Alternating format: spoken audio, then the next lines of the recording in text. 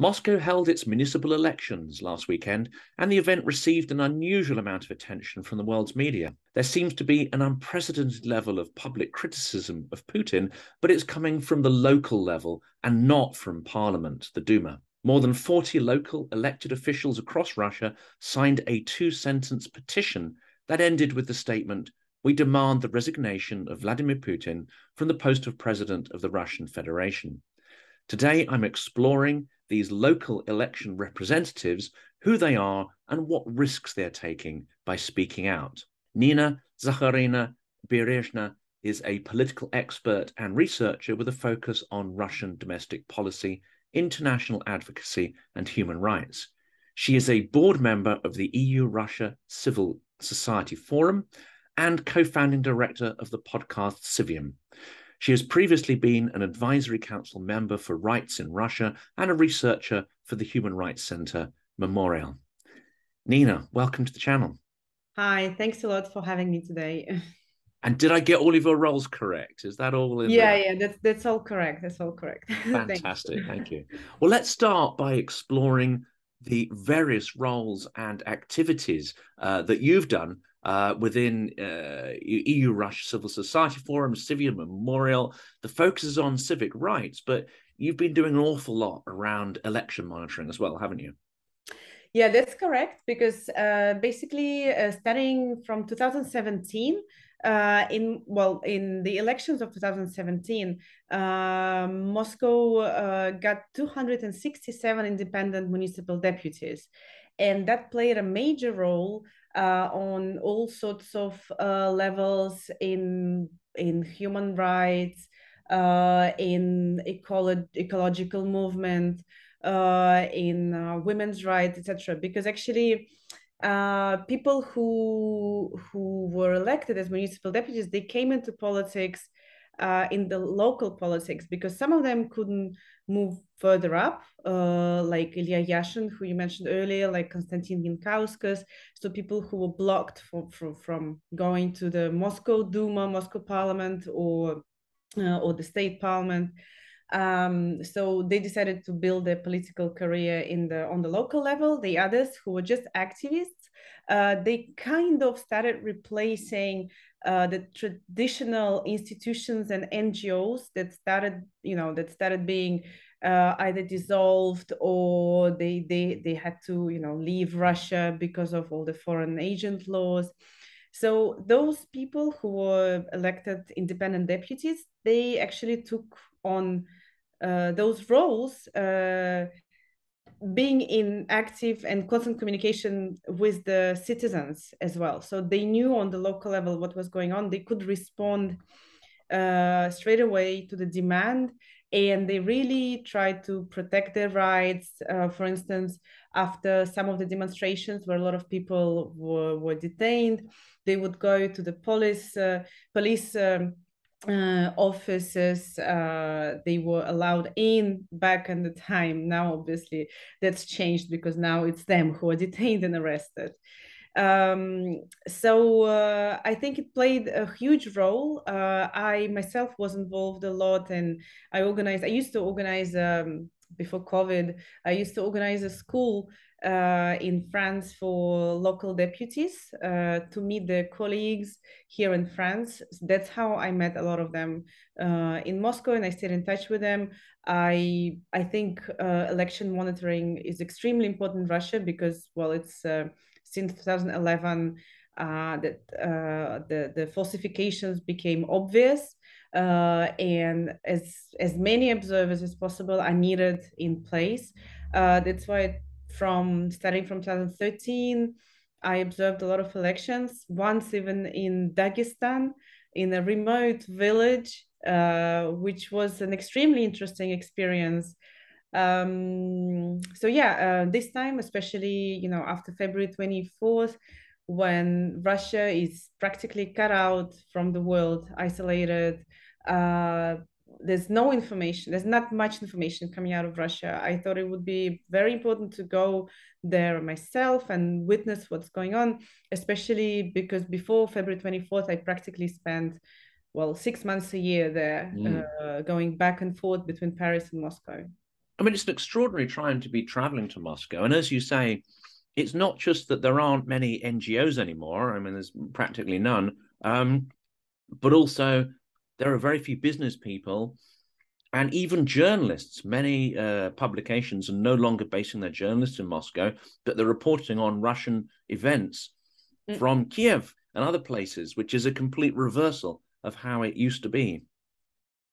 Yeah, that's correct. Well, basically, most of the independent medias were forced to leave Russia because they were blocked or they were declared extremists and therefore blocked as well.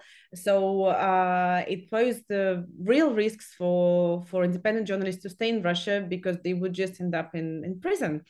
So most of them moved to Vilnius and Riga, and they're now reporting from there, which I think is a shame because, well, you can't really report on what's going on the ground if you're not on the ground.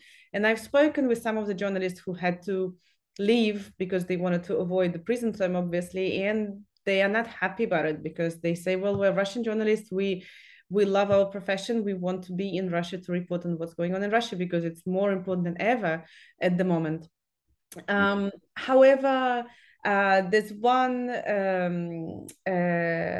website that's called Такие дела, which translates as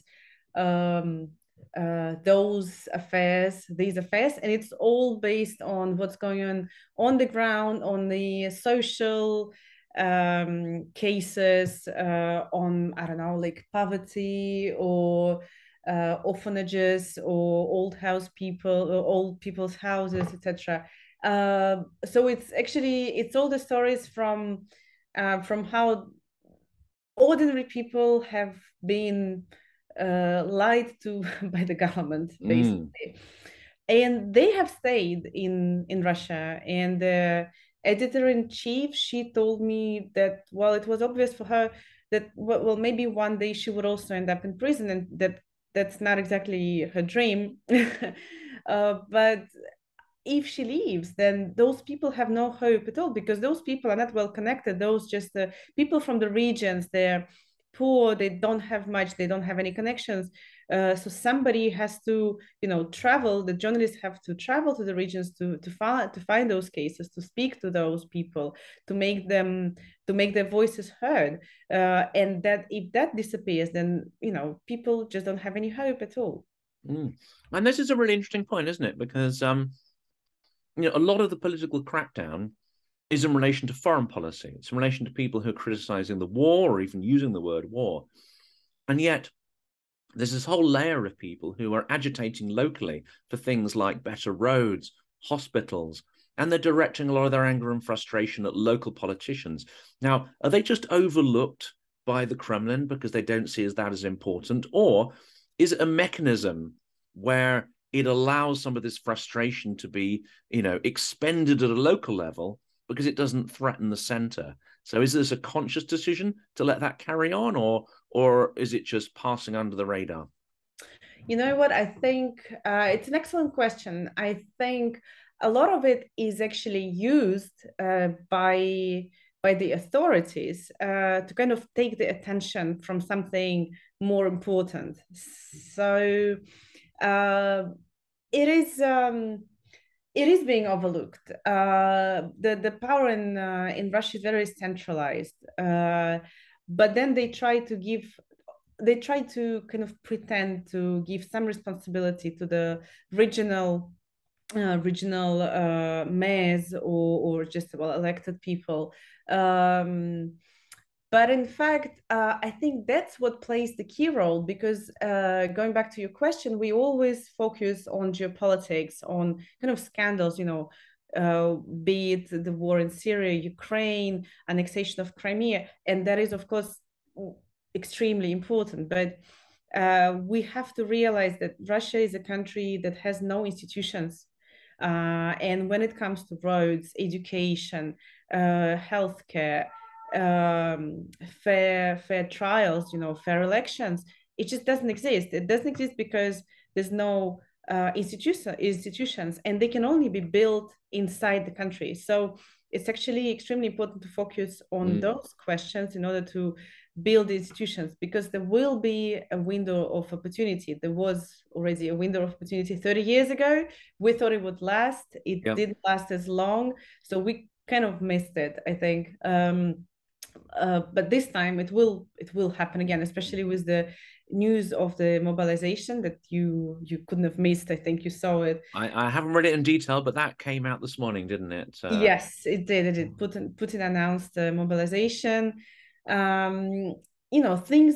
Things will be moving, and the invasion of Ukraine is just it's a result of what's going on in Russia. If we connected to the Chechen wars, to the human rights violations inside Russia, it's something that has been happening in Russia for years and years and years, and has been ignored by most of the world, saying, well, it's your problem, it's a domestic problem, you just deal with it the way you want. But it doesn't really work like this, because the monster can't just stay inside. At some point it just gets too big and it pours out, and that's what happened with Ukraine. And it didn't happen on the 24th of February. It happened on the 18th March 18th, 2014, with 2014, exactly, yeah. 8 years ago, Crimea, yeah. So, and then it kind of, they annexed Crimea, but, they still have to deal with their problems themselves, etc., etc. And whatever horrid war crimes have happened in Bucha or in Izum, it has been happening in Russia every day, in distant villages, in prisons, with tortures, with political murders, with the violation of women's rights. It really does happen every day. And then it just poured out, and poured out our neighboring country. And not even political. I mean, many of these will be local conflicts between, say, oligarchs, between business people, between it could be mafia, it could even be politicians. But these are local scores that are being settled, aren't they? And people being imprisoned unjustifiably, as you say, day in, day out, all over the place. And none of this, the basic level of lack of clarity or lack of probity in the legal system hasn't received really any attention from foreign media. No, absolutely, because, it's a local conflict, but it's so based on corruption, and also it's based on statistics. Basically, in the police, you need to have a certain number of cases that you've solved in the last month. So if you don't have enough, you just go and you try to put some drug crime on, I don't know, on some 18-year-old kids. Then you beat them up, so that's torture, and then they say, yes, it was us, because then torture becomes unbearable, and that's it. It's solved. You've solved another case, you get your medal, you get your promotion, you have enough cases in 1 month. And sadly, not many people know about it. So it's not just an authoritarian regime. We're talking about an entire bureaucratic authoritarianism. It's again, the media focuses on one person, focuses on Putin. They even fixate on the idea that if Putin's deposed, everything's going to be wonderful. I'm not sure everyone really believes that, but perhaps they don't look down at the fact that it's an entire system, an entire edifice, and just replacing the guy at the top is not necessarily going to fix any of that bureaucratic structure. No, that's the thing. I think it's about mentality, it's about education, it's about the flow of information, pluralism, institutions again. And it's obvious that even if Putin goes tomorrow, not much is going to change. And if anything, it might even be worse, because there's going to be, this fight of elites, of who takes over the power.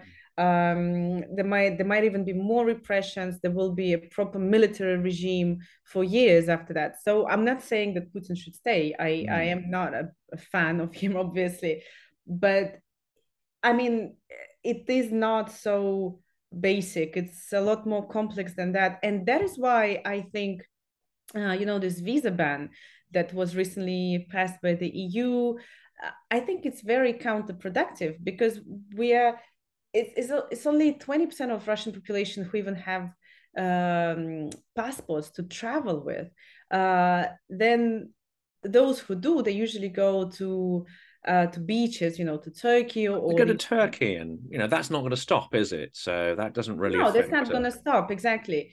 Those who came to Europe, well, we agree, obviously, that there were a lot of some rich people who used to come to France for shopping, for Côte d'Azur. But actually, they can be listed. That's what Navalny suggested. They can just, yeah.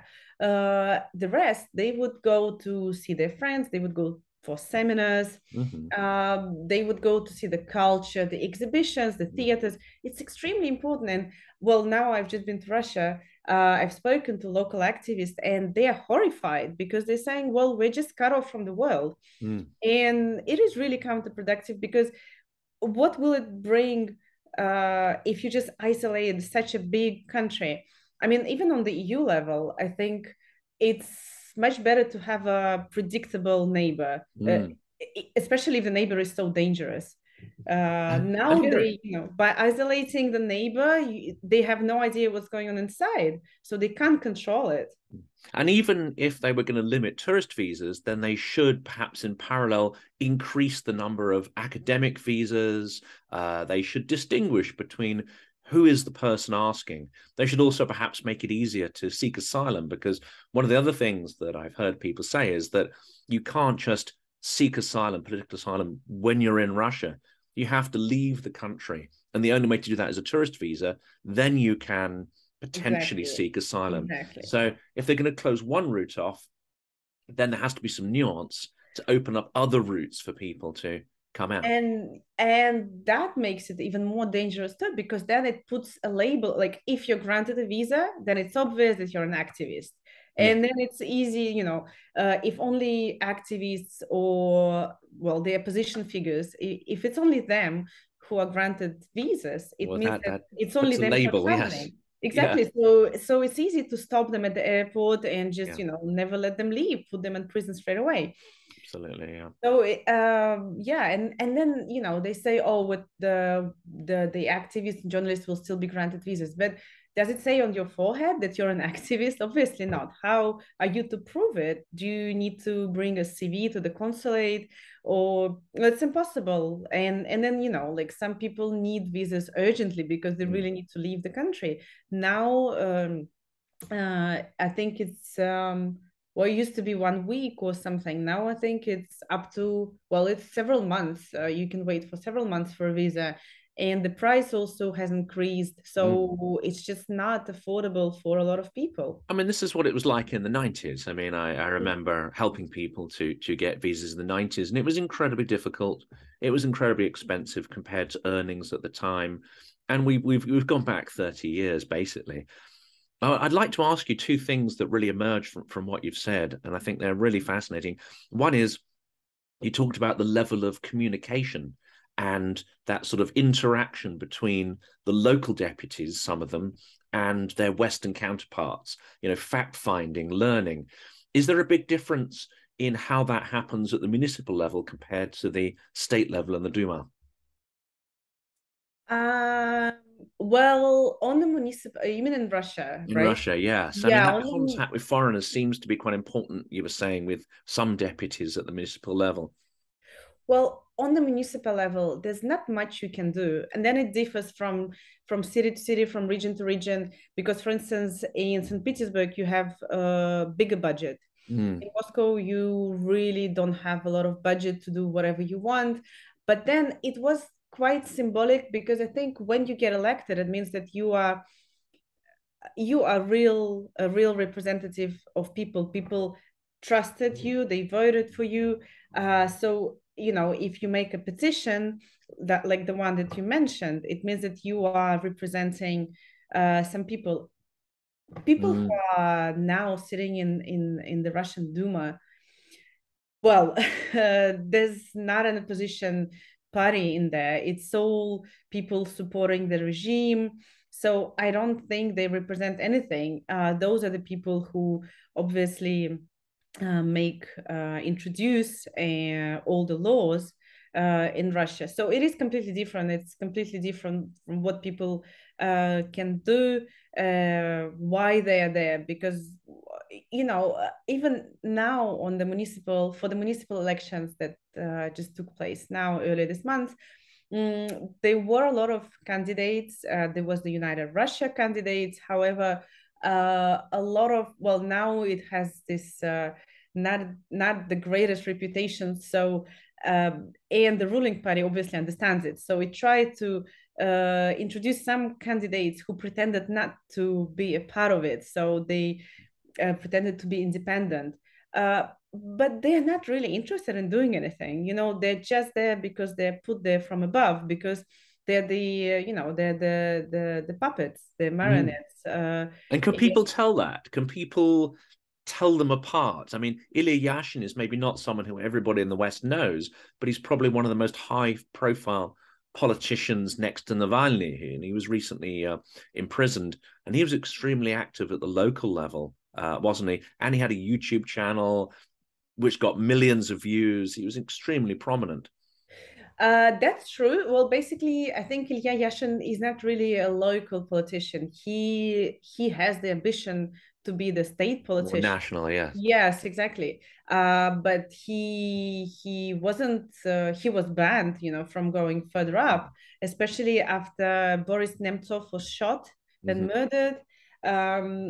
It became a lot more difficult for Yashin. He stayed very active. So I think, the only way for him to go was to get elected on the local level. Obviously, he was extremely active, but his ambition was not really local politics, but rather, national politics.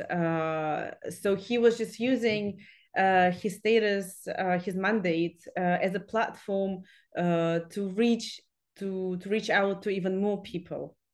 But could that be a model for the future? Because clearly, he would have had to have some connection with his constituents. He would have had to have contact with local activists to get elected. So he is more in touch perhaps with people and their genuine concerns. Whereas politicians in the Duma, as you say, have very little connection with the people, much more connection with local governors, bigwigs, and the Kremlin's, political objectives. Is perhaps a model for the future to have Russian politicians really coming from the bottom up and not from the top down. Oh, absolutely. And, I've spoken with some of the Ukrainian colleagues that told me that this decentralized model in Ukraine worked really, really well as well. And it does work like that because, you elect somebody who you can go to and directly ask the question that bothers you. The local independent candidates, those were the ones who went from door to door. They spoke with the citizens of the districts. They discussed the problems. They asked the questions. So they were in constant connection to them. The other candidates, the fake candidates presented by the authorities, by the United Russia Party, etc., they never did that. They just sit there and they get the falsified results, and that's how they're elected. And also, it's very important that you've probably heard of the 3-day voting that was introduced for the new constitution referendum in July 2020. So that allows a lot of falsification going together with the electronic voting that was recently introduced as well, because it actually showed. So the election this time, it took place on the 9th, 10th, and 11th of September. The 9th was Friday. So on Friday morning, that was the unprecedented number of electronic votes, which means that basically people are at work. They are forced by their bosses to vote for whoever the bosses tell them to vote for.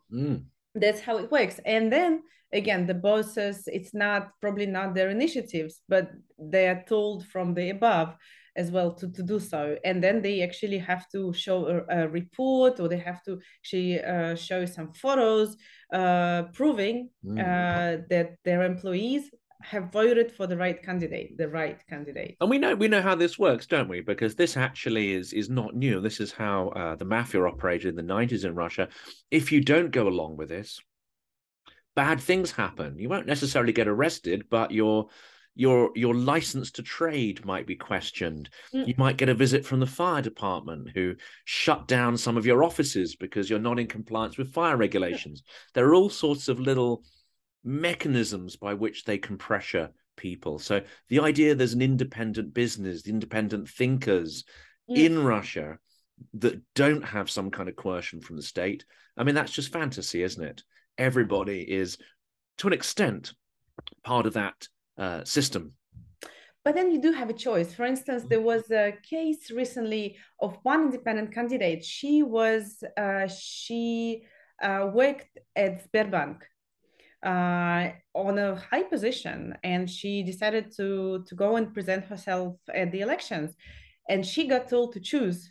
She said she actually didn't get told to choose. She just said she just got told that she needs to remove her candidacy, and that's it. And she said, no, I would rather quit my job. But that's it. There's a choice, but you work in the system, or you have to almost leave the system, leave that patronage. Yeah, absolutely. And you have probably heard of Yulia Galyamina. She was a local deputy in Moscow. And then she basically she lost her mandate because she was charged, and she avoided the prison term. But still she lost her mandate. So because she was somebody very prominent, very, bright, active, noticeable, she also used to be a professor at the university, so she got stripped of that as well. That's what they do. Students get kicked out of universities, people lose their jobs because they vote for the wrong candidates, or even not even vote, they express their desire to vote for the wrong candidate, or they post something on their social media in support of Navalny or whoever, and that's it. It's just like that now. And that happened in February, didn't it? I mean, you don't even have to be white collar or from an academic background. There were people who were losing their jobs from being train drivers in the Moscow metro because they just retweeted or reposted some kind of statement. Absolutely, yeah, and that's obscene. People who just go out in the street. Well, that doesn't happen anymore in Russia for obvious reasons. But before, people who used to go out in the streets, they would then get fired or for retweeting or reposting as well. And actually, some of the local candidates who were already deputies for the past 5 years, they got stripped of their registration because the registration committee found some old posts on their social networks about Navalny, who is now an extremist. It's obscene what was done just to stop people, independent candidates, from running. Now, we know that the state level elections and for the Duma are clearly rigged, and there are many, many ways in which that happens. Some are really overt and obvious. Some are perhaps a little more subtle. Do they bother to rig the local elections too, or are they less concerned about that process? Oh, they absolutely do. I think, what happened in 2017, that was very unexpected. And like I said, 267 independent candidates got elected. That's a lot on the Moscow level, real people representatives. So this time they really made sure that all the well-known, famous local politicians, they just either didn't get their registration at all, or they got stripped of it. There were other techniques like introducing people with the same surname, for example. Then there were candidates that were related to the Moscow City Hall, but they went as independent. Then almost all of the publications, leaflets, they were removed of all the independent candidates. They were removed from houses. And yeah, and then this electronic voting, for example, in one Moscow district, in one polling station, they stayed until the morning to count the ballots. After the result of the electronic voting, after the rest of the polling station of the district, and one opposition candidate, he came first or second in most of the polling stations, and then they saw that he was about to win, so they put him, and they rigged that, obviously, ninth in that last polling station, and that played, you know, the major role, and he and just because of that, he didn't pass. So in the end, we are with 10 independent candidates this time against 267 in 2017, only 10. But really, I guess, really strong ones, because even the machines, as in electronic voting, couldn't do anything against them. And another way it's conversed. So you've got the sort of corruption, manipulation of the actual result. But even prior to that, during the campaign, it's true to say that the state media doesn't really give any attention to opposition candidates or voices unless they're looking to, you know, mock them or take them down. But at the municipal level, is there any kind of media coverage at all of the, you know, unofficial activity or unofficial candidates? No, only independent media, which all is blocked in Russia. So no, there's no access to media, and even, you know, really well-known people like Ilya Yashin or Konstantin Yankauskas, they don't get any media coverage. I don't think there was anything in the media in the official media about Yashin's arrest. There was another municipal deputy, and he was from Ilya Yashin local council, Alexei Gorinov, who actually got 7 years of prison time for just calling the war. And that is something, well, it's horrifying, but I don't think it was covered in the state media. I don't think many people know about it, because, to be honest, speaking of people who support this, you know, the special operation, the invasion, I would say there's 20% of people who actively, strongly support it. There's 20% of people of the population who are actively against it. And the rest, they just don't have enough information. And, you know, with the independent media blocked, and just with the lack of information, if you don't know what to look for, how can you can't look for it just because you don't know those names.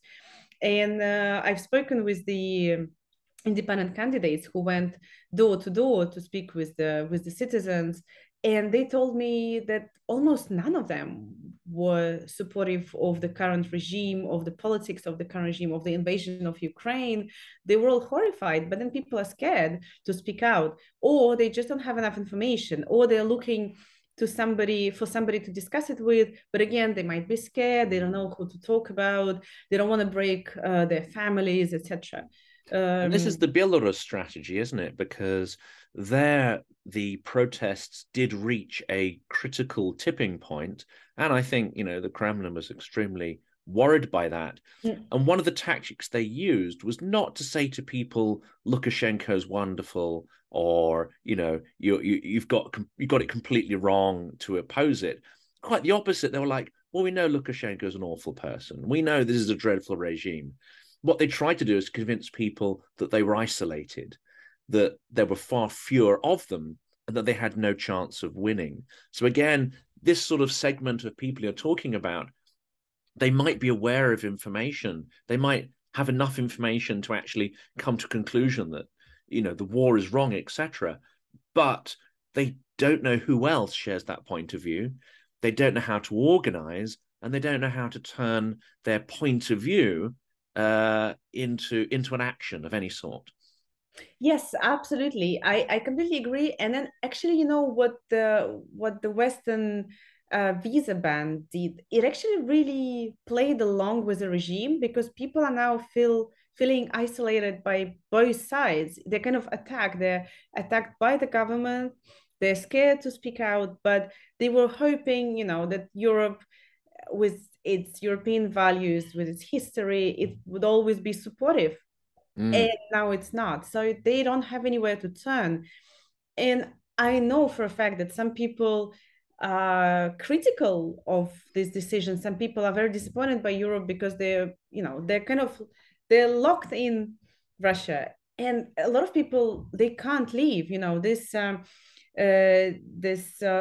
talk about all the good people have left, and those who stay, they all support the regime. That is completely not true, because a lot of people are staying because they're activists, because they think correctly that they can only fix anything from inside of the country. And a lot of people just can't leave because they have, I don't know, old sick parents, or for whatever reason, and you cannot criticize them, but they're against the regime, they're against the invasion, and they have nowhere to turn. They have no one to speak to.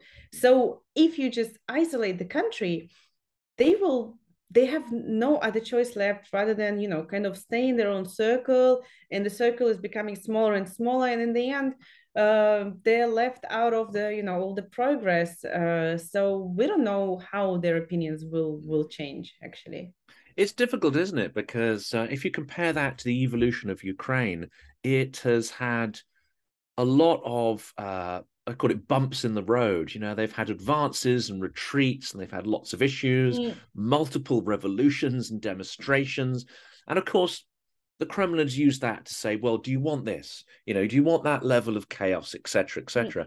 But actually, when you speak to Ukrainians, I think they have a strong understanding that it's these continuous upheavals that have helped to actually create civil society. Each time it happens, it boosts awareness and it boosts activism amongst the critical younger generation. It gets people involved, even if the result is not ideal and it's messy, and perhaps economically it's not that efficient. In the long run, it's helped to create a very vibrant civil society and an awareness of how important that is. This is totally lacking, isn't it, in Russia? And when people say, oh, the West could do more, or Europe could do more, they're perhaps missing the fundamental point of how Ukraine has achieved this. They've achieved it internally by taking responsibility themselves. And maybe it's only 10, 15% of the population. It's still a small minority that are really active. But in some ways, you can't impose this kind of grassroots democracy on a country. It has to come from within, doesn't it? I completely agree with you, but I think Russia is so much bigger than Ukraine, and it might actually be a problem, because people, well, in my opinion, I think historically, if you look at the Soviet times, people were kind of forced to stop analyzing. They got told that you should only be interested by your local, but by your domestic affairs, what's going on in your family, in your courtyard, and don't even look at your neighbors. Just like stay away from everything else. So from the Soviet times, that kind of attitude, it stayed through the 90s. And even with the opportunity to travel and to study, for some people it was really difficult to get a visa, because you need to have a bank account with like a lot of money on it. If you live in a distant village, there's only very few cities in Russia. Russia is huge, where you can go to get your visa, to apply for it. So I think actually it might have been a mistake to impose such strict rules to get student visas, for example. And the common argument is that, well, if you're a student, you just go to Europe and you stay there. But it's not true. I know people who have returned. I myself live between two countries. So people do try and, whatever values, whatever they learn in the West, they try and go and spread it around as many people as they know, because I think that's how it works, step by step. you can't expect the change immediately. You can't No. expect it tomorrow. You can't expect people to just all change at once. But it is based on information flow, on the openness. And now it is counterproductive. And with Ukraine, they did achieve a lot, but the West kind of opened its doors to Ukrainians. Absolutely, absolutely. And many of the people, and this what really strikes me, and this perhaps is how we need to go with Russia in future. Many people I've spoken to, whether they're politicians or journalists or activists, you see in their CVs, and they might have studied at university in Ukraine, but then they've done courses in the West, they've done PhDs, they've gone on, they've perhaps worked for a period. There's this extraordinary mixture of local and, I'll call it almost international experience within their CVs. And we're not talking about a handful of people here. There are thousands, if not tens of thousands of people in Ukraine who've lived and worked abroad, gone back, and as you say, have a foot in both camps. They can see what it's like, which helps them see through the propaganda, and it helps them, behave differently.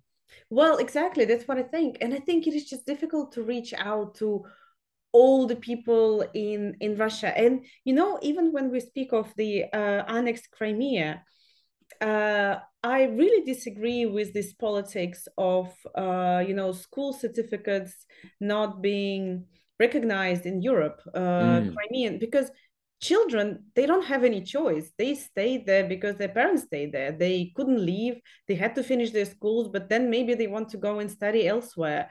And they just don't have this opportunity. And there's, the West chose to kind of ignore what was happening in Crimea because it's the unrecognized territory. But there's tremendous human rights violations. And a lot of human rights defenders went there. And it doesn't mean to say that they accept that Crimea, the annexation of Crimea, obviously not. But somebody has to monitor whatever is going on. And to monitor it, you can't do it from the outside. You really have to be inside. And that's exactly what's going on in Russia at the moment. To realize what's happening. And Russia is this iceberg. The rest of it is the top of it, is a result of what's going on under the water, under the ground. So you really have to be inside to know it. And my concluding question, really, because I know we're almost out of time. This is such a huge problem, and Russia is so vast. But if we break it down into perhaps something more manageable, could it be that the renewal of Russia and getting on a path to political evolution rather than the sort of stagnation we see at the moment, could that renewal come from the local level, the municipal level, much more than the top? I think absolutely, but again, the problem is that at least in Moscow, we only have 10 independent deputies now. I think it all comes from people always, because it's the people who see what the problem is. It doesn't matter what it is: organized crime, corruption, some environmental problems. It's the people, and even though a lot of people have left, the problems have stayed. So there will be new activists, and people just can't leave. They can ignore things. It's a very interesting case, actually. I did some research on ecological activism.